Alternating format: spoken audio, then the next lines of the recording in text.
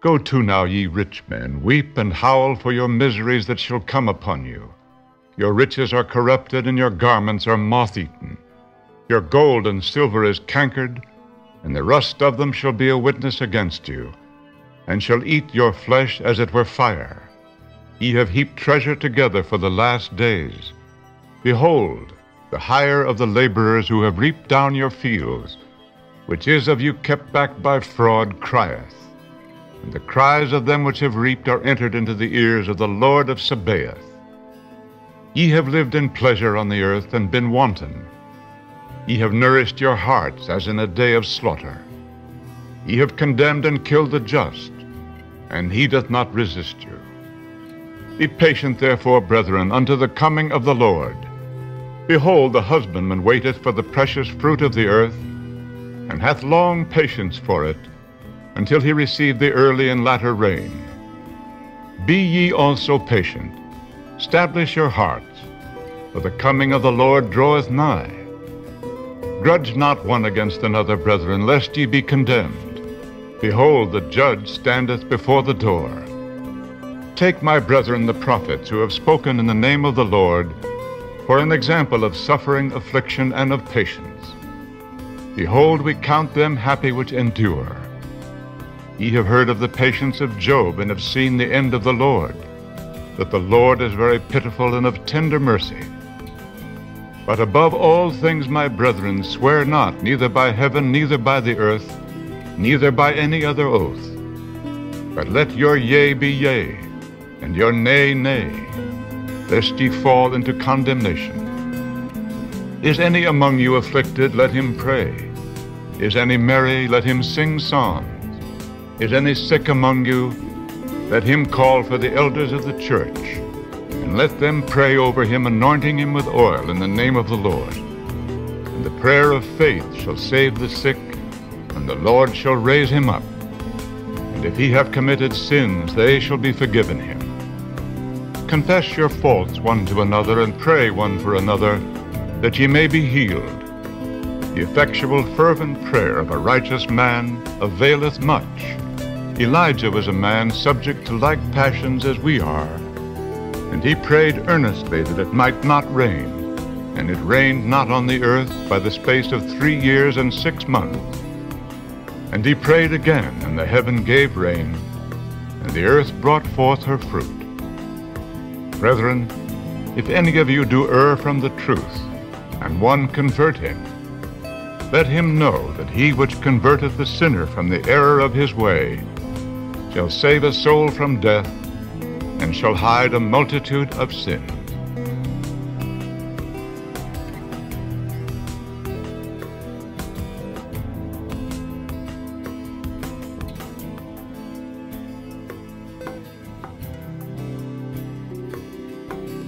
Hello and welcome everybody to the Divine Program of the World's History book reading we are doing today, the second recording today we are doing on this 4th of July 2019. And we are in a very, very interesting portion of the book. In fact, one of the portions of the book that I've been waiting for a very long time, patiently, dealing with the time just after the, what shall we say, turn of the 18th century into the 19th century, Jörg? No, turn off from the 19th, into 19th the 20th, to the 20th century. Okay, I'm sorry, right. We are talking about the revival of the Roman Catholic Church in England that took its beginning, of course, in the late 1830s with the Oxford movement. And then you have the time of 1870 when the Pope lost his temporal power, as we know. And because of the loss of his temporal power, he strengthens his spiritual power. That's right. And what we are reading now is the coming back of the Roman Catholicism into the into the quote-unquote traditions of the Anglican Church, in the Anglican Church. And we were just reading about the roots of the charismatic movement by this Caldwell or Caldell, or what was his name? I don't remember. We are going to read that in a moment. and as we read in the last part, this is actually Campbell, was that it? Campbell, yeah, thanks.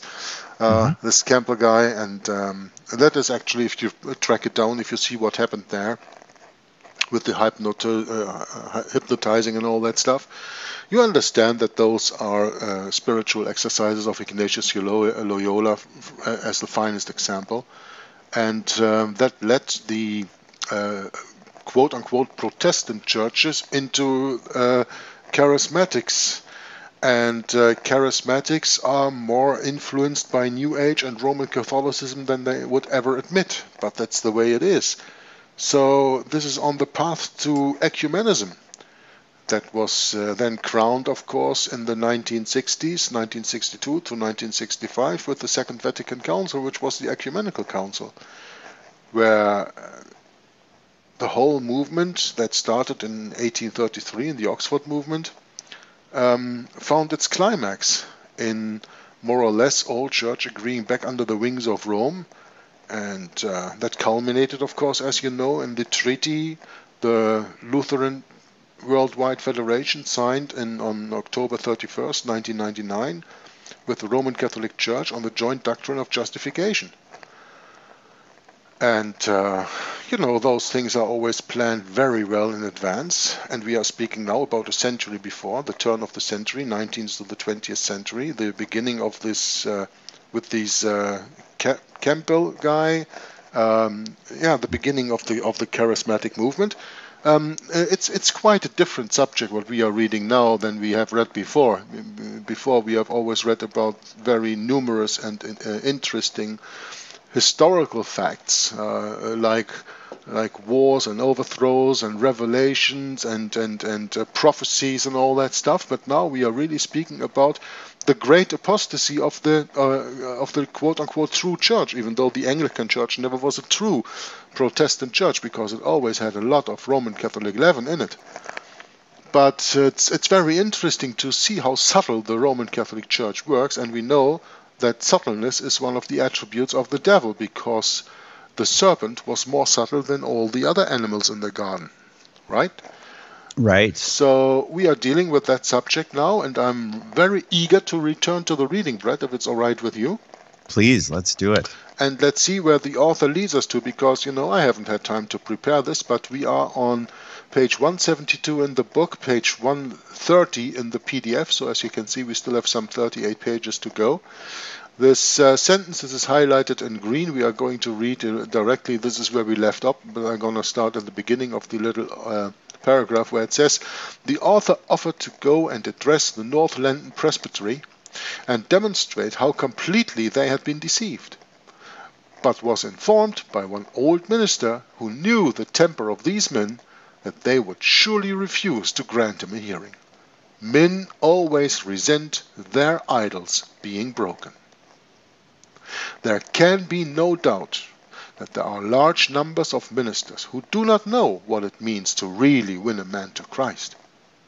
It is from this class of men that these false reports emanate. They do not know any different. Now, what does it all mean? Does it mean these men are willfully deceiving? No. It simply means that they whittle down and rationalize after the style of the German school, the rationalists, the miraculous and supernatural in the scriptures, so that certain types of quote-unquote superminds can receive it. They term this, quote, helping them toward Christ, unquote. A case in point may be mentioned.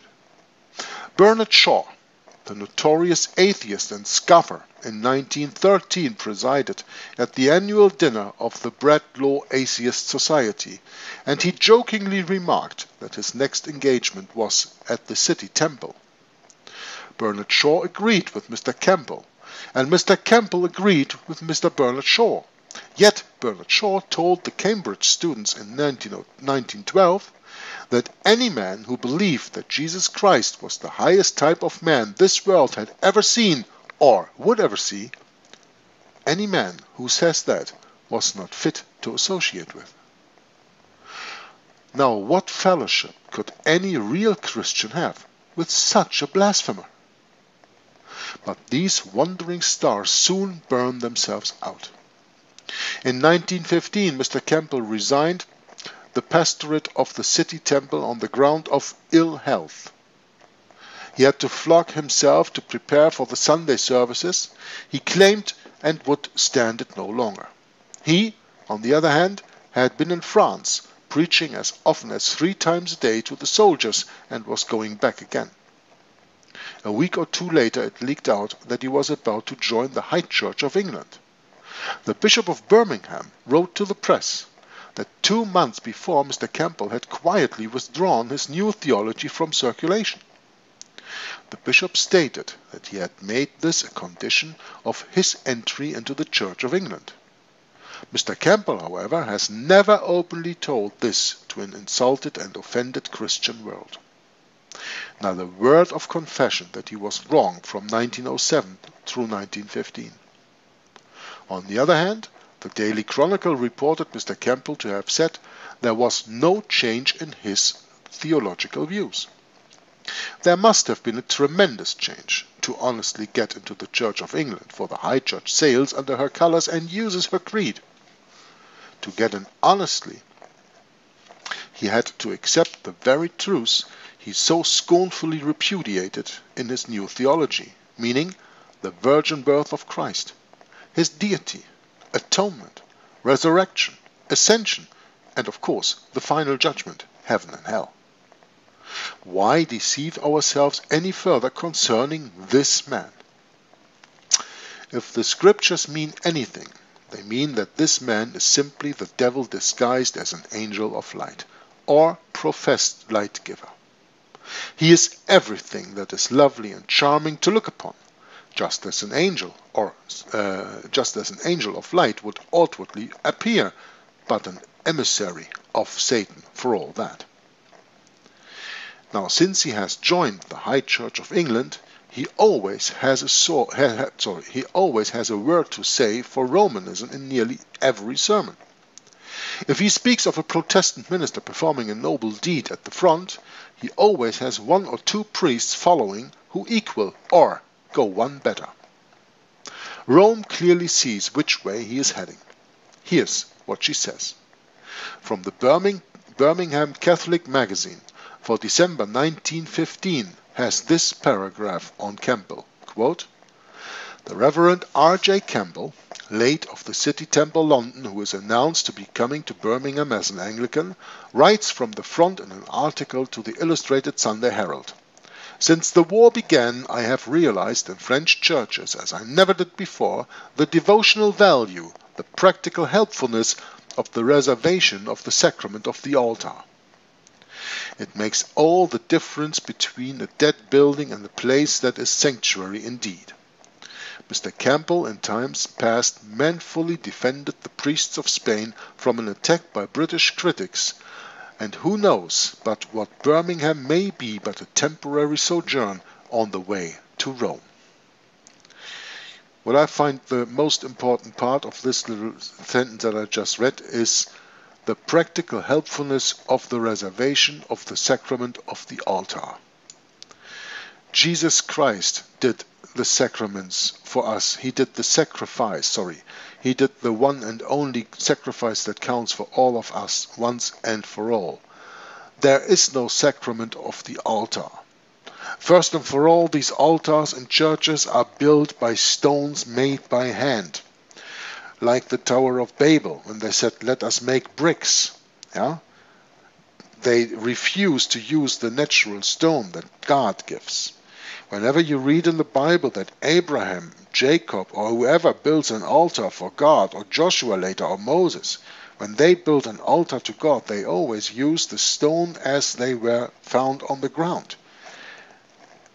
God thinks that stones hewn by hand are an abomination to build an altar for him too. That's what the Roman Catholic Church does. And she uses even this altar to perform a sacrament, the sacrament of the Mass, the transubstantiation of bread and wine into the body, the soul, the divinity and humanity, and the flesh and blood of our Lord Jesus Christ himself. And this is what they speak about here. The reservation of the sacrament of the altar, making Jesus Christ this little wafer of bread and sacrificing him over and over and over again. This is what this little sentence actually talks about, and this is the problem with many people reading the sentence, just reading over it, don't even understanding how profound and deep-going this little sentence actually is. And that's why I like to discuss it with you and like to propose to you that how, when you read this book, you have to understand what is written here. Yeah? This is very, very Catholic and absolutely anti-biblical.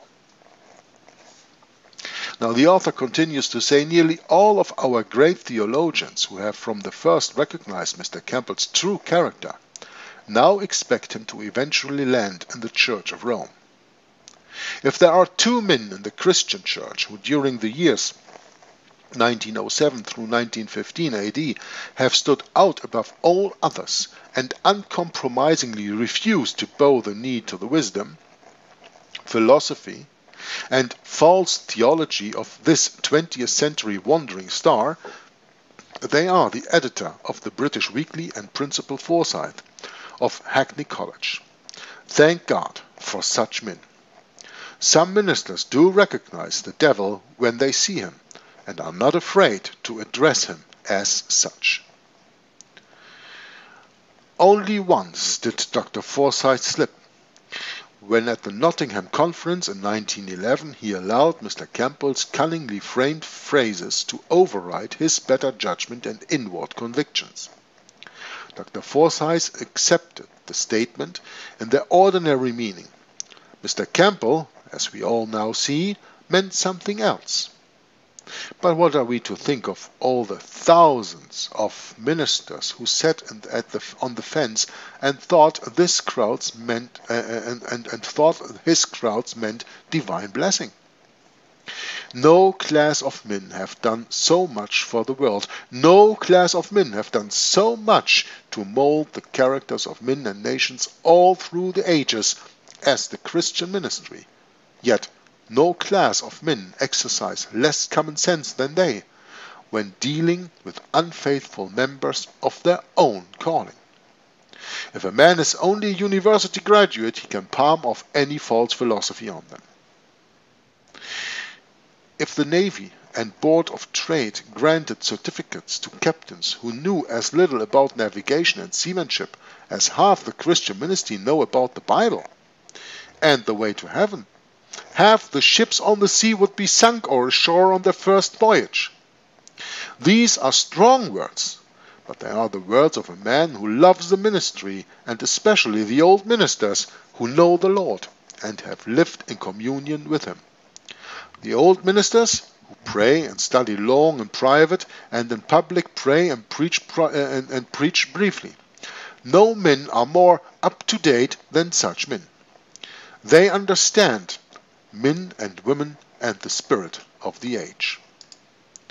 If Jesus Christ teaches anything plainly in Matthew chapter 7 verses 22 and 23, it is that many ministers of the gospel will be shut out of heaven at the great day because Jesus Christ never knew them. Let's have a look. Matthew chapter 7 verses 22 and 23.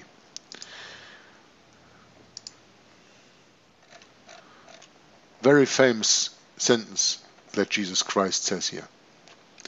Many will say to me in that day, meaning when I return to the earth, Lord, Lord, have we not prophesied in thy name? And in thy name have cast out devils? And in thy name done many wonderful works? And then I will profess unto them, I never knew you. Depart from me, ye that work iniquity. And the people that we were just speaking about in the book by Albert Close are a prime example of what Jesus Christ teaches right here. Now to sum up, let us see how the ministry have behaved in the face of this modern apostasy. In 1913, the Wesleyan Conference at Plymouth, by an overwhelming vote, approved of the appointment of the Reverend Geo Jackson for a chair in the Wesleyan Training College. In his published writings, he is at one with new theology on many vital points. It was enough to make Wesley turn in his grave. In November 1913, the Presbytery of North London, by a standing vote, expressed their approval of Dr. Orchard's teaching, although he openly associated himself with Mr. Campbell. In 1914, the Congressional Union proposed, and by the narrowest majority escaped, electing Reverend R.J. Campbell as president of the Union. These great bodies foolishly fixed their eyes on the beautiful truths with which these men mixed their poison, and forgot that it is the poison which kills, even when mixed. In the face of public acts like the above, is it at all surprising that the masses have so little confidence in the ministry? Above all, what must the Lord Jesus Christ think of such trifling with divine truth? Hath God no controversy with a ministry which trifles with divine truth as these men have? Mr. Campbell is perhaps the most striking type of this generation of what Jude, verse 13, terms a wandering star. What's a wandering star? A wandering star is a star which has broken from its orbit and sphere and goes off on its own, tearing through space, flaming and blazing, owing to its friction with the atmosphere through which it rushes with lightning speed. For the moment it far outshines all other normal stars in the firmament. But the flash is only momentary. As suddenly as it blazes forth, just as suddenly does it disappear into the darkness of space. But the old normal stars still shine on long after the passing meteor has been forgotten. How Mr. Campbell blazed and flamed in 1907, as he broke from the teaching of the Scriptures and sent forth his new theology, imagining like Servetus, the guy who was challenging Calvin, that he had received a divine commission to restore Christianity to its original purity and remodel all religious knowledge. He claimed this in his new theology on page 9. By the end of 1915, the whole movement and all Mr. Campbell's predictions had collapsed so completely that, as already stated, he abandoned the sinking wreck and climbed into the rickety high church lifeboat in the hope of reaching port by means of Romish counterfeit atonements, sacraments, rites, incense, and ceremonies. If there's one characteristic of Mr. Campbell's writings which stands out above all others, it is the cunningly framed phraseology. His statements are so cunningly framed, and cunning is a description of the word Jesuit when you look up the 1828 Webster's Dictionary, let me remind you here. If there's one characteristic of Mr. Campbell's writings which stands out above all others, it is the cunningly framed phraseology. His statements are so cunningly framed that they can be made to take on any interpretation he pleases under varying circumstances. It was by such a misuse of the English language at Nottingham in 1911 that he was able to carry an audience of educated ministers away into the belief that his doctrines were sound after all. It was only a different way of looking at things. Today we call this sophistry and casuistry.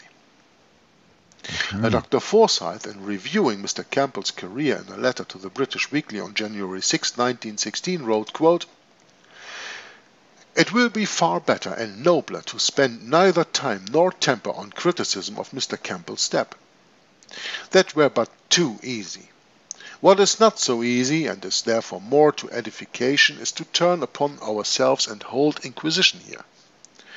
Our avidity for religious impressionism at the cost of faith spiritual realism is humiliating.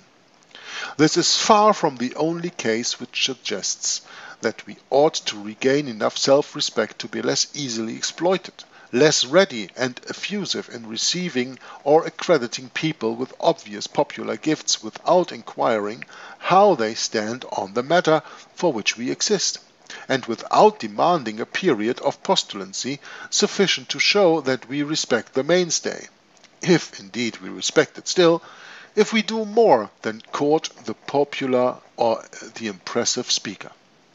We can hardly be surprised if our ministry as an office is taken outside at our own valuation of it. We are proud that it is free, but we are ruined if we make it easy, whether at the lower end or the upper." Unquote. The professors who license these preachers are the men who should be censured. Men are frequently ordained who do not believe the doctrines they solemnly vow to teach. They bodily say so to laymen when questioned. They do not know Jesus Christ by revelation. Yet many of these men carry such degrees as Master, BD, DD, PhD, LLD, etc., etc., etc. after their names. What does it say in the Bible? Ever learning and never come to the knowledge of the truth, huh? Yeah, that's right, Jörg. Gathering title after title, academic title after title, but never gaining any smartness or wisdom of the Word of God. But some may ask why these men appeal to large numbers of men and women of the keenest intellects and highest education. The reply is that their message is half-truth, beautifully expressed by a powerful magnetic personality which possesses and exercises that subtle and wonderful power over the minds of others, which unconsciously compels them to see things through the preacher's eyes. Now, let us reflect on this sentence here a little bit. Because, I haven't read it. I don't know what the author is going to say next. Now, we are speaking here of examples of people in the church, okay? I like to take this out of the church and put this into the carnal world. And in this carnal world is that what he expresses, what the author expresses here, is that of course you can see that in the world we know as the political world we are dealing with every day. When you turn on your television and on the Fox channel or CNN or CSNBC or I don't know, whatever channels you got over there in the United States, you see a news reporter telling you something that you haven't heard before. That is called news, by the way. And this news mostly comes from the mouth of people who have studied and who have an MA, a BD, a DD, a PhD, LLD, etc., etc., etc., ever learning, never coming to the knowledge of the truth, but they are very well educated in sophistry and casuistry, and they can tell you that the sun is shining even though it is pouring rain outside. The point is, they are your leaders.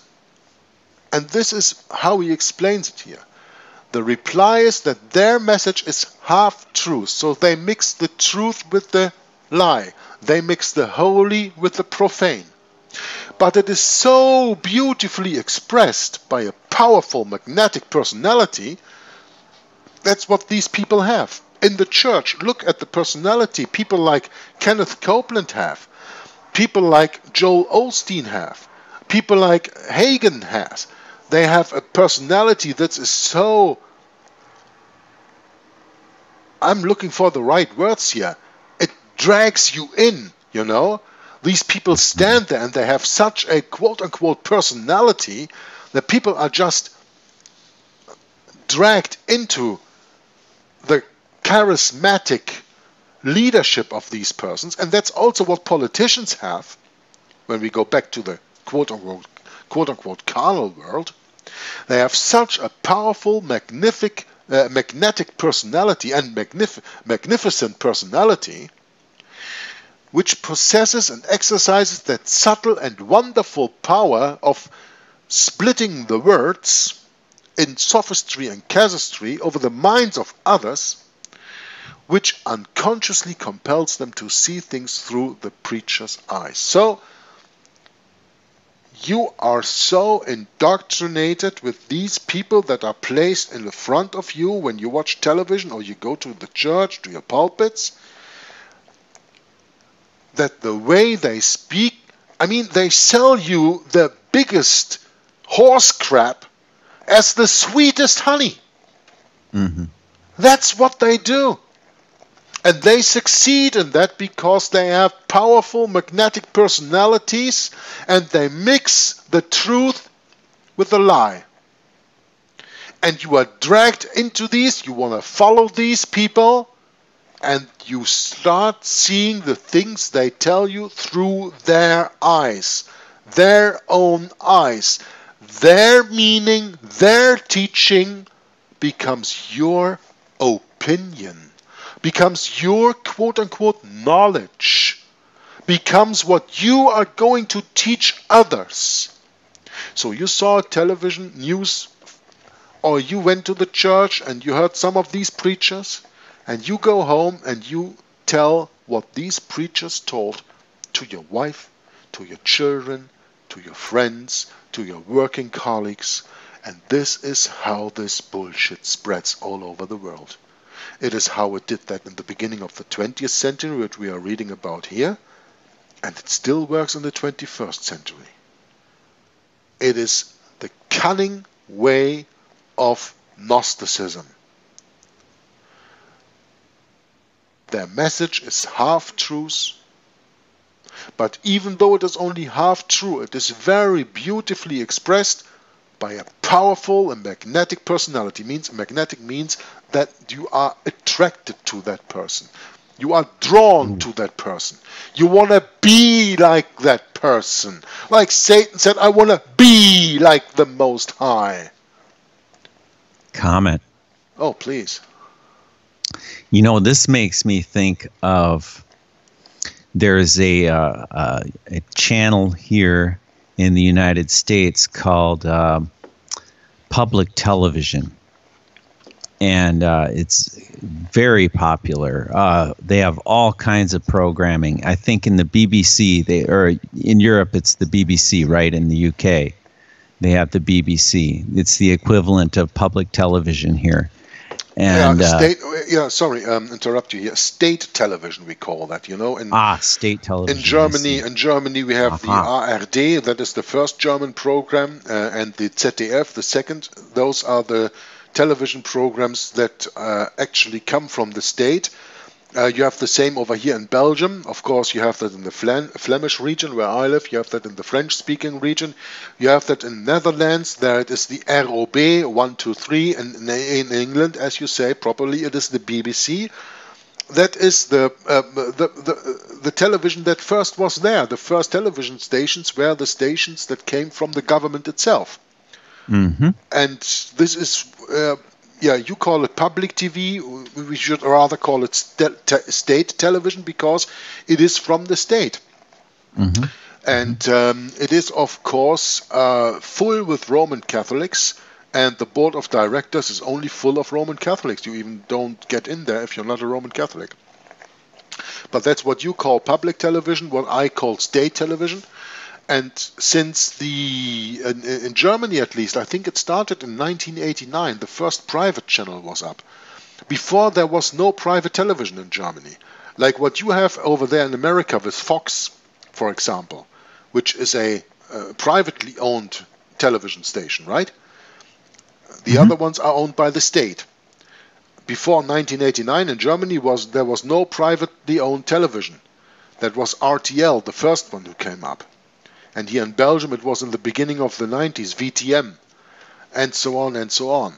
We have only always had state television over here in Europe. You in America are much more indoctrinated by the quote-unquote private television channels than we, because you have very little public television, as Bret calls it, and very many private television, and we have, well, the other way around, let's say.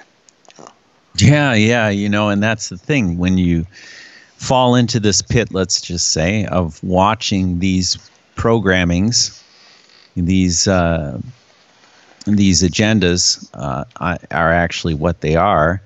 They're agendas to, promote this Gnosticism. I call it hypnosis. It's really beautiful. It's gorgeous, and they use wonderful music, and they have the most eloquent voices speaking about their science. And it's all about science. And it's not the science of the Bible, by the way. No. Nothing to do with that, unless they are speaking of the new theology, which they do. But anyway, I just wanted to point that out, that, very sophisticated approaches to looking at information, Jörg. Mm-hmm. It's a very interesting point that you bring up this public TV or state television. Yeah, there was a researcher that called it the propaganda broadcasting service or something. How did he say that? Yeah. PBS. It is state sponsored, eh? So. Oh, absolutely, yeah. It is the government that founds these channels, and it's the government that says what is to be watched on these channels. And it's all funded by the large corporations, obviously. And over here in Europe, we were obliged to pay a monthly fee just to receive that television. In Germany, it is called the GEZ, GEZ. Yeah, that is the office that gets that money from you, and you have to pay about, 20 euros a month just to use television service. And you even have to pay it when you don't use it. You also have to do that for radio and all that stuff. We didn't even have private radio stations until the end of the 1980s in Germany, or the middle of the 1980s. I remember the first private radio channel that I listened to was RSH, Radio Schleswig-Holstein, which is Schleswig-Holstein is the country most northern in Germany, above Hamburg, up to the border of Denmark. And they had a radio channel that was called Radio Schleswig-Holstein. Schleswig-Holstein is the name of the country. Radio is radio. So, and that was the first private channel of radio that I listened to. All the others were state radios, stately radios. And since then, of course, they grew like, how do you say that? They grow like mushrooms. Yeah, really, sure. Very, very popular. And today you cannot tell whether this is a state radio or a private radio, a commercial station, you could also call it, commercial television. Oh, by the way, mushrooms grow in the dark, don't they? Yeah, of course, and they feed off dead matter. Yeah. Yep, that's right. They're not really running on the light at all. No photosynthesis. No. It's an entirely different process. So, yeah, that's a really interesting way to describe this, Jörg. And I think that mushrooms aren't even kosher to eat. Mm-hmm. But they are very tasty, I have to say. Well, they can provide some health benefits depending on how you eat them, right? I love mushrooms. Oh yeah, I mean, they're good food provided they're the correct mushroom. Yeah. No. There's a lot of poisonous mushrooms that can kill you. That's right. And there's a lot of poisonous doctrine. Poisonous doctrine and poisonous media also, especially television Well, and that's radio. the thing. When we're talking about being indoctrinated, it all stems from false teaching, which the book is going to get right into. We're jumping ahead. Okay. Well, that's all right. Let's just continue the reading. But I just think this sentence here that I made green is very profound in the understanding of what we are busy with here. So I like to repeat it again before we continue reading in the book. But some may ask why these men appeal to large numbers and men or women of the keenest intellects and highest education. That's the point. You can be so highly educated and you can have such a fine and keen intellect, but still you are dragged into by their powerful magnetic personalities, mixing the truth with the lie because it's beautifully expressed. That is what the reply is, that their message is half-truth, beautifully expressed by a powerful magnetic personality which possesses and exercises that subtle and wonderful power over the minds of others, which unconsciously compels them to see things through the preacher's or teacher's eyes. False prophets who have large followings of disciples nearly all possess that subtle and wonderful power in the pulpit that Napoleon exercised over men on the field of battle. It cannot be defined in words. It soothes and grips the mind and the emotions, and the victims mistake it for spiritual power from on high. These men preach their half-truths so charmingly that most of their hearers think that the half which is true is a faithful representation of the whole. No preacher can be judged by one sermon, or even by 20, as in all he might only preach the half of his doctrines, which are true, and never touch on the false doctrines he believes and teaches at other times. Even though that I'm going to make a lot of enemies when I say this right now, I have to say it. What we just read in this little sentence is a perfect, absolutely perfect example of Seventh-day Adventist teachers like Walter Veit. And if you don't believe me, we can do another session where I contacted Presence of God Ministry, Nicholas. You remember him from this wonderful website, and he is an SDR. Means he left the Seventh-day Adventist Church, but he still is a Seventh-day Adventist, not in that church. And he put out a video a few days ago, and in the video someone else asked the question if Nicholas could point out the wrong teaching of Walter Veit. And I answered that guy and I said, I would like to have that information too, because Nicholas said, well, just contact me via my website. So I contacted Nick via his website, and this is the response that I got. Here, let's see if my original message is here. Here, hi brother, I was just watching your latest video. Seventh-day Adventist leaders claim power to change Christian doctrine.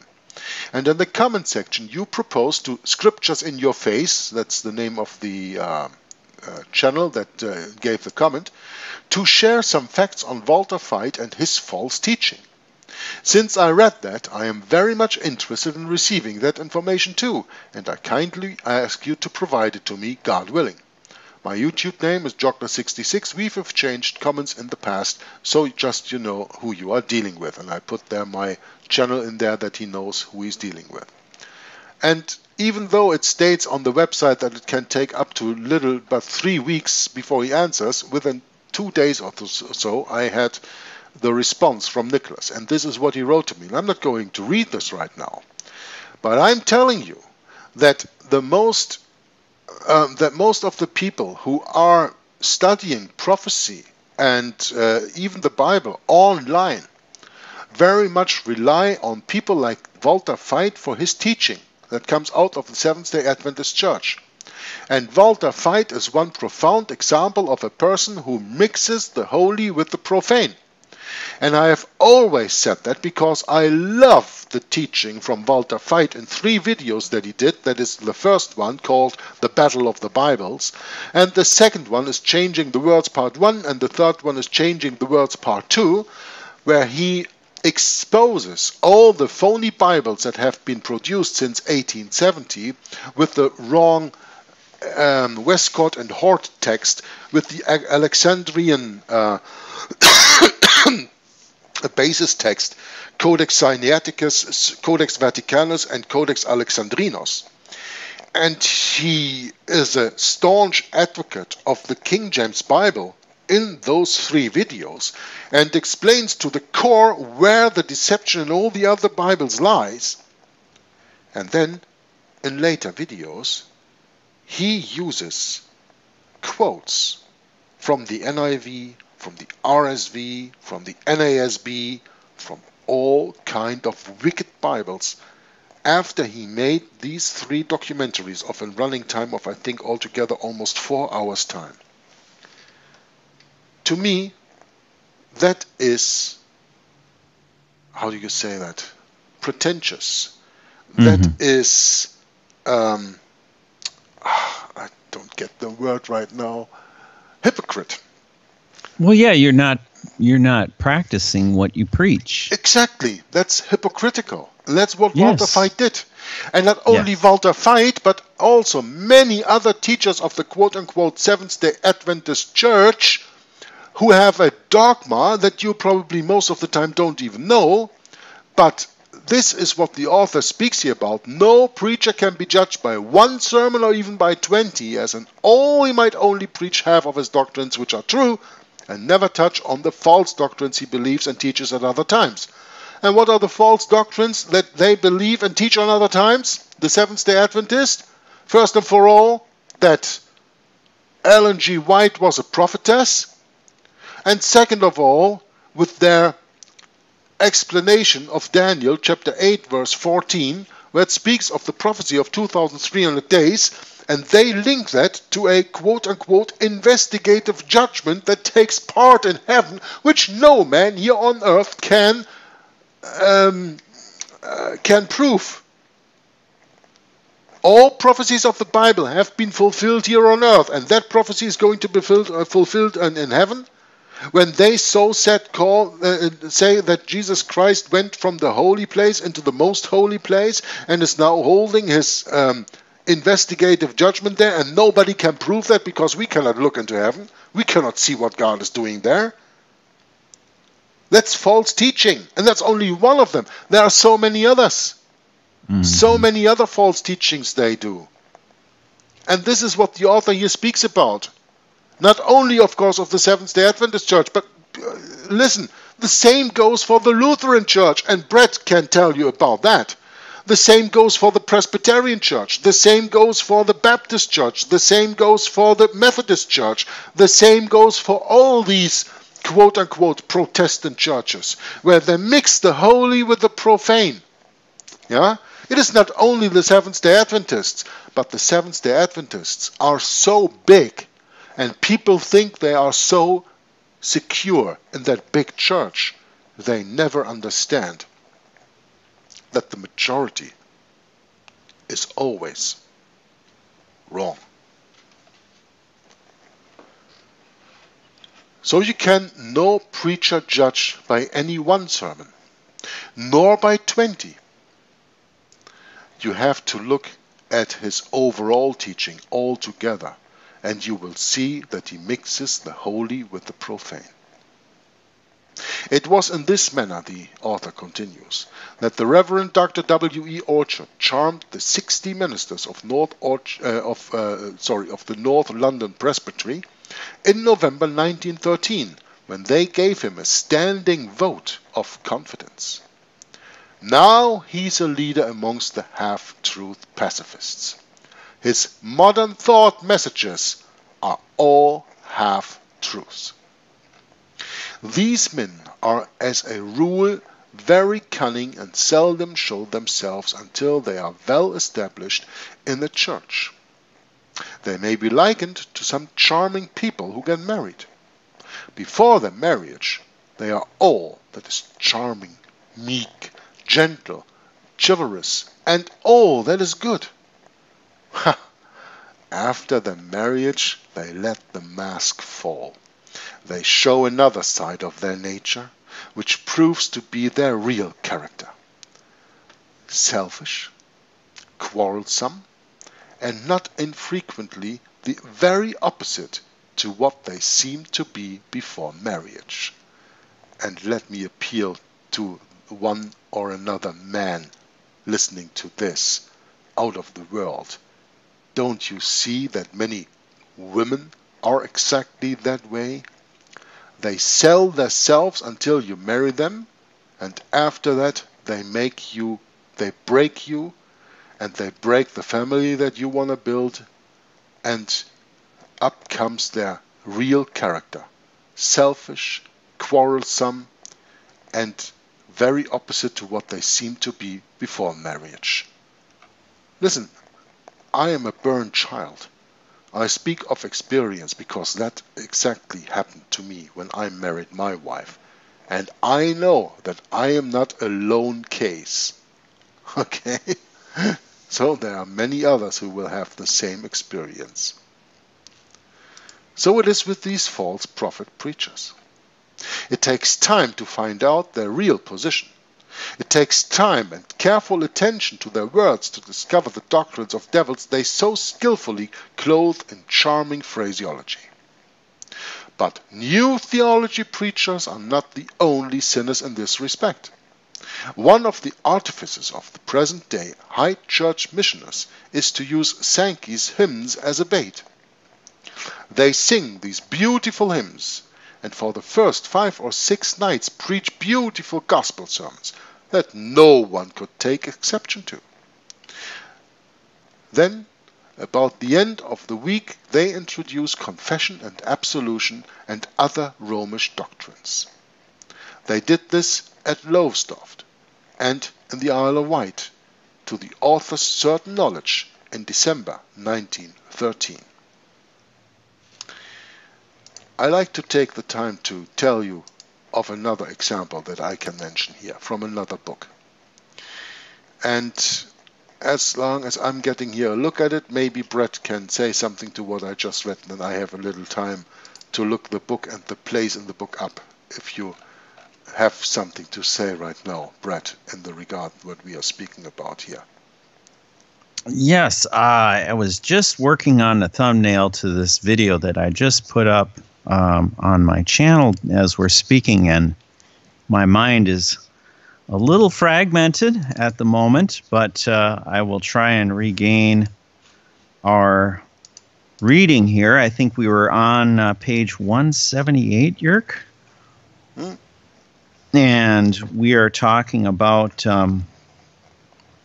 no preacher can be judged by one sermon or even by 20, as in all he might only preach the half of his doctrines which are true. I have it. Ah, good, great. I have it. Yes. This is something that I want to tell you, because the author speaks here of a case, and I'm going to repeat this again, and thank you, Bret, for taking over there for a second, but I found it quite quickly. Please. Great. He says, but new theology preachers are not the only sinners in this respect. Now listen carefully what I tell you, and then see how that mirrors in what I'm going to read you next. They sing these beautiful hymns, and for the first 5 or 6 nights preach beautiful gospel sermons that no one could take exception to.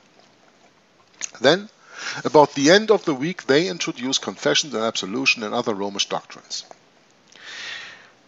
The point is, even a Roman Catholic priest teaches something that is true.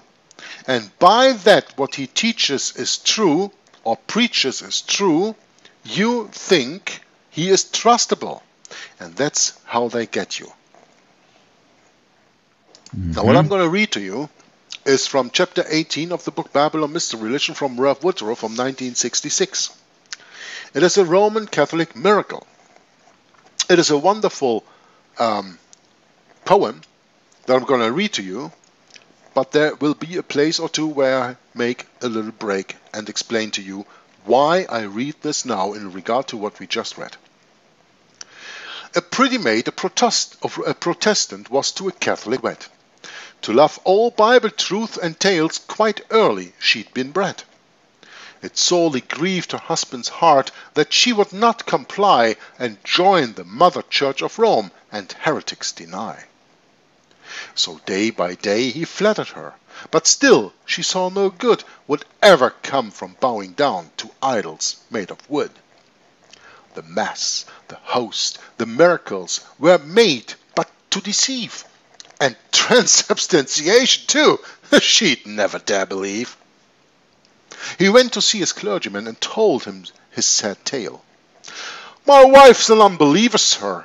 You can perhaps prevail. For all your Romish miracles, my wife has strong aversion.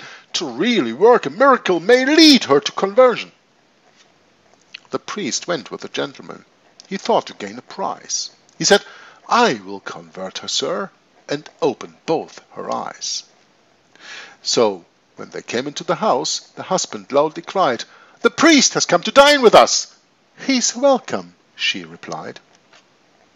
And when at last the meal was over, and the priest at once began to teach his hostess all about the sinful state of man, the greatness of our Saviour's love, which Christians can't deny, to give himself a sacrifice and for our sins to die.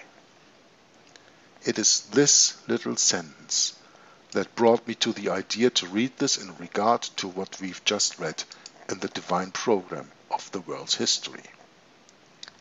It says, they sing these beautiful hymns and for the first 5 or 6 nights preach beautiful gospel sermons that no one could take exception to. You see, this is what the Roman Catholic priest does. He is invited into the house, and when the meal was over, the priest at once began to teach his hostess all about the sinful state of man, the greatness of our Saviour's love, which Christians can't deny, to give himself a sacrifice and for our sins to die. This is exactly preach the beautiful gospel sermons that no one could take exception to. So you invite this Roman Catholic priest into your house, and he tells you wonderful stories about the true, living Jesus Christ. And you can't deny what he says, because it's biblical what he says. It's true what he says. Now, you are in his realm. Now he draws you into his power. Yeah, like the Black Widow spider. Yeah. Consumes her own husband, so to speak. Yeah. There we are again with the thing that I just meant about being married, you know? Okay. Yeah, we used to joke around. I work with different carpenters, and there was one carpenter I was working with. He would always joke around, "Oh, the Black Widow." He'd talk about, whatever. But, yeah, you get the gist of it, right? Absolutely, yeah. And I hope that our listeners understand the point that I am making here. From reading this one sentence in the divine program of the world's history, how I come to this little poem in Ralph Woodrow's book, Babylon Mystery Religion. I think I made my point quite clear, okay? But as long as we're in it, let's just say we are going to continue this little poem to the end, of course. So after he got the attention and he got the confidence of the woman, he said, "I will return tomorrow, less prepare some bread and wine. The sacramental miracle will stop your soul's decline." "I'll break the bread," the lady said. "You may," he did reply. "And when you've seen this miracle, convinced you'll be, say I." The priest did accordingly. The bread and wine did bless. The lady asked, "Sir, is it changed?" The priest answered, "Yes. It's changed from common bread and wine to truly flesh and blood. Begorra, lass, this power of mine has changed it into God." So having blessed the bread and wine to eat, they did prepare. The lady said unto the priest, "I warn you to take care. For half an ounce of arsenic was mixed right in the batter. But since you have its nature changed, it cannot really matter." The priest was stuck real dumb. He looked as pale as death. The bread and wine fell from his hands, and he did gasp for breath. "Bring me my horse," the priest cried. "This is a cursed home." The lady replied, "Begone, 'tis you who shares the curse of Rome." The husband too, he sat surprised, and not a word did say. At length he spoke. "My dear," he said, "the priest has run away. To gulp such mummery and tripe, I'm not for sure quite able. I'll go with you, and we'll renounce this Roman Catholic fable." And I think this is another fine moment to stop our reading, which was the second for today on the 4th of July. And understand me right, please. I am not against Roman Catholics, but I am against the hierarchy of the Roman Catholic Church. I am against the dogmas of the Roman Catholic Church. I am against the wrong teaching of the Roman Catholic Church, and Seventh-day Adventist Church, and Lutheran Church, and Methodist Church, and Baptist Church, and Presbyterian Church, and whatever church. I point them out where they leave the Bible, because that's the only book we should rely on. When Mikhail Gorbachev introduced his wife Raisa to Antichrist Pope John Paul II, he said to Raisa, "Raisa, see here the highest moral authority of this world." Well, the highest moral authority in this world to me as a Bible-believing Christian is the Word of God. That is to be found in the 1611 authorized version of the King James Bible, which is the only truth that I adhere to and which is the only truth that I clamp onto. I have been deceived for many, many years of my life, as has been Bret, as probably have been you. And only the Bible gives me the truth, and Jesus Christ said that this truth will make me free, and it made me free, and it makes me free still every day. And therefore I need to read in it, and I need to study it, and I need to measure everything in this world against it, because the Bible, the Word of God, is my foundation of my moral authority. That is as far as I go, and I know that is as far as Bret goes, and I just ask you, is that as far as you go? Until next time, read your Bible. Maranatha. Thank you, Jörg. Again, great to make a lot of progress here. I think we've made more progress today than we've made in a good period of time, mainly because the characteristics of this particular group of topics is it's quite a shift. It's a shift into the spiritual power that we're living in today. Mm-hmm. And this spiritual power is a special kind of spiritual power because all of a sudden we have multiple versions of what is referred to as the Word of God. What blasphemy we're living with today. And you simply cannot tell someone and have them take you serious that we've been deceived, because they have to see it throughout the development of this new theology.